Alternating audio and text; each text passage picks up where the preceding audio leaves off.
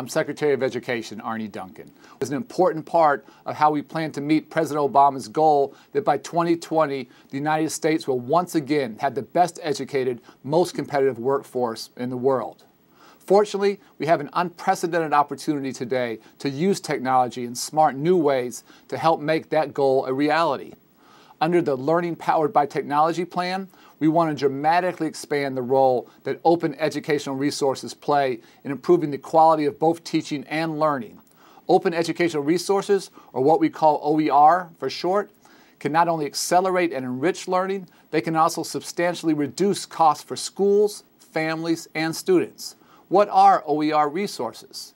They are materials that have been released with an intellectual property license that allows their free use, continuous improvement, modification, and repurposing by others. Some of the best of these resources come directly from institutions you know and respect, like MIT, Tufts, Yale, and the University of California.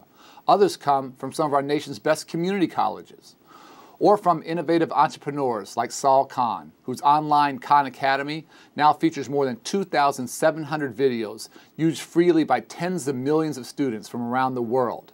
What does this mean for America? It means that in the future, what a student gets a chance to learn will no longer depend necessarily on their zip code or where he or she goes to school in college. Instead, OER can help us bring the best K-12 teachers and college professors and the most cutting-edge courses and teaching methods within the reach of every single motivated student. And that's where you come in.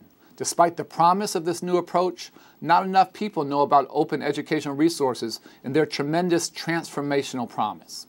Our administration is investing up to $2 billion through the Department of Labor to create state-of-the-art courses and programs to help both students and dislocated workers qualify for good jobs in growing industries that pay family-sustaining wages.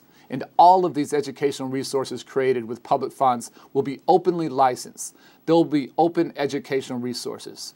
Yet, too many teachers, students, college professors, political leaders, and members of the public still don't know about the value of OER.